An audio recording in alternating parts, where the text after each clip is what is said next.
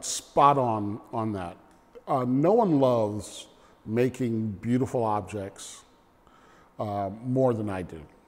And I love making beautiful objects and doing beautiful things that are just an expression of beauty in the world.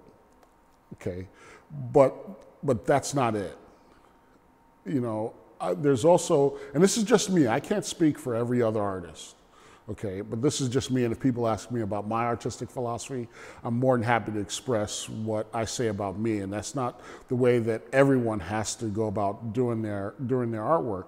But for me, it's important. I almost feel like it's an obligation that when you're surrounded by these types of technologies that we are exposed to in ATEC, that we have to consider the humanistic aspects of those technologies and how those technologies can be used as tools to talk about things that are happening in the broader culture and the broader society in which we live.